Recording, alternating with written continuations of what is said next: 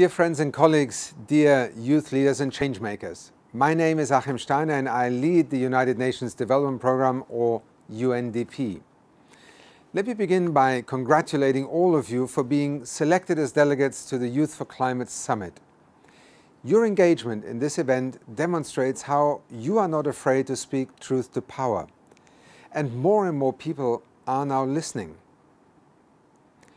At UNDP, we conducted the world's largest ever poll on climate change using our Mission 1.5 gaming app. The People's Climate Vote found that in every country, younger people felt much more strongly that climate change is an emergency compared to older people, with 69% of those under the age of 18 saying so.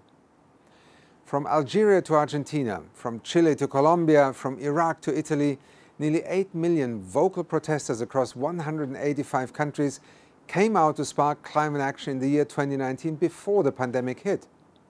It spotlighted the ever-growing global community of young climate activists. Not only are your voices having an effect, they are now more important than ever. We now have an unprecedented opportunity to reboot the way our economies and societies work, as the recovery from the COVID-19 pandemic starts to lift off, at least in some parts of the world. But all of us, including young people, must ensure that governments insert the DNA of a green economy and transition into all recovery and stimulus measures as we move forward. That is because the decisions that countries take in the coming months will impact not just this generation or the next, but for many generations to come. For instance, if they continue to invest in fossil fuels, they will lock in carbon pollution for years to come. However, if they promote clean, renewable energy, they could set the world on a pathway to net zero emissions. At the same time, this would bring power to homes and hospitals and schools for the first time in many parts of the world and create millions of decent green jobs and livelihoods. At UNDP, we are supporting 119 countries at the moment to enhance their climate ambition through our climate promise and their NDCs. And young people are an intrinsic part of this process in countries like Vietnam, Nigeria, or North Macedonia. As a result, we are seeing how countries are starting to steer away from fossil fuels as the cost of renewables continues to plunge and public opinion backing decarbonization continues to soar. The world's young people today, some 1.8 billion strong, can tip the balance in the right direction at this seminal moment. In particular, the career choices that you now make will have considerable impact on the planet's trajectory.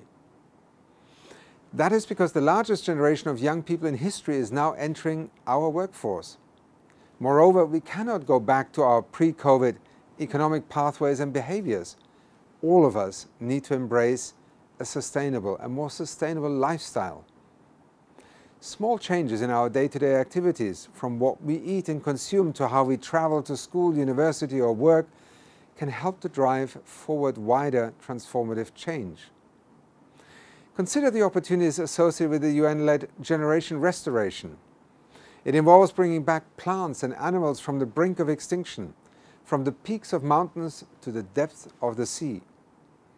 Generation restoration is also about the small actions that all of us can take every day. Growing trees, greening our cities, rewilding our gardens, or cleaning up rubbish alongside rivers and coasts. By getting our hands dirty, we can help stem the tide of climate change. Young people will lead this UN decade on ecosystem restoration. So I invite you to join an initiative already underway, or indeed start your own. We need real change if we are going to limit global warming to 1.5 degrees Celsius. That shift can start with you, the welcome generation, who actively welcome the change we need. And with this shift, there is now an extraordinary hope to realize that greener, more sustainable future that we so often invoke. As part of this process, I invite you to engage with our UNDP teams at country, regional or global levels.